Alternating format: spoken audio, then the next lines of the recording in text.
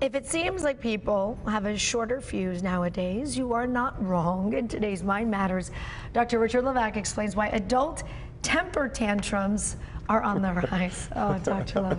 Levak. Are you growling at me, or is just getting into this discussion? That's right. I think I've had this discussion maybe a dozen times, and maybe just because I work on the news and I see it so much, but I'm like, what has happened? Why is everybody so angry? I shouldn't say everybody, but a lot of people. A lot of people are angry. Why? I mean, just some surveys show this year already 746 FAA investigations into dangerous airline behavior, 149 last year. So 700% increase.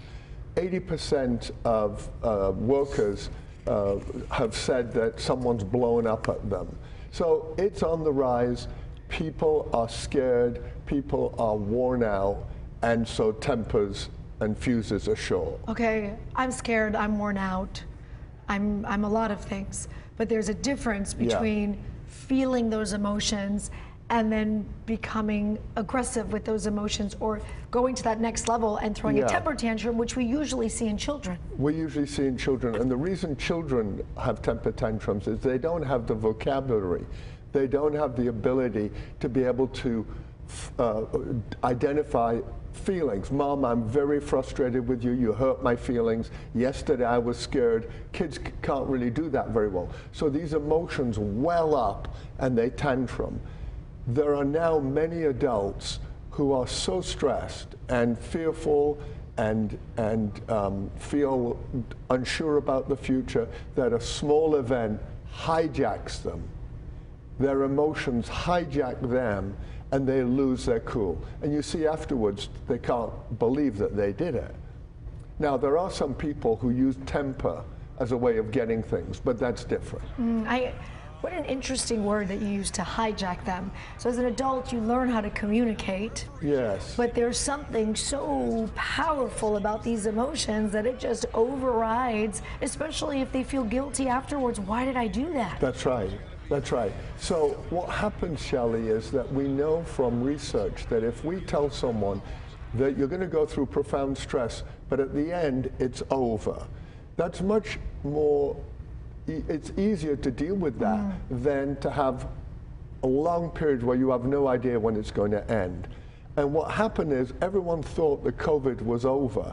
And then now we're back to uncertainty, to the Delta variant. So that's very difficult for people. They have no idea how long this is going to last.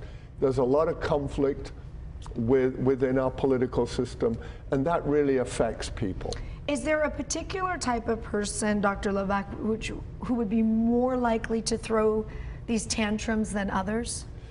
I think people who have a sense of feeling that they're victims, people who feel they've been unfairly treated, people who have gone through profound stress are more likely to blow a fuse, because it's a cascade. You deal with things, and then there's a final straw.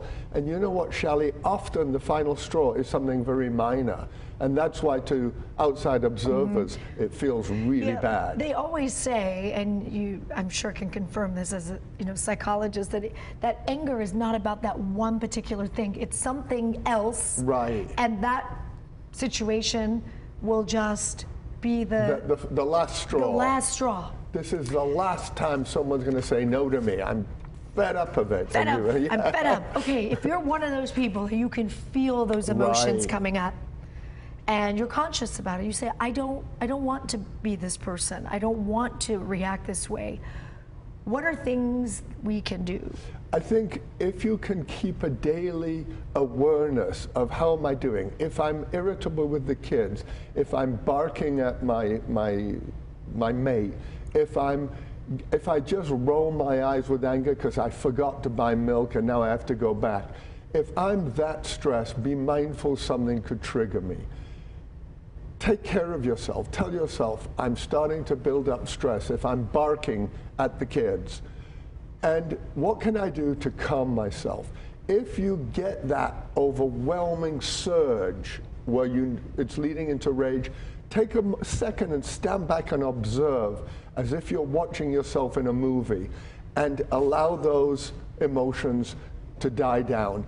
Once you get control over it, it'll get easier next time. Good advice. Good advice. Dr. Levak, always love it when you're here. Thank you. Thank you, Shelley.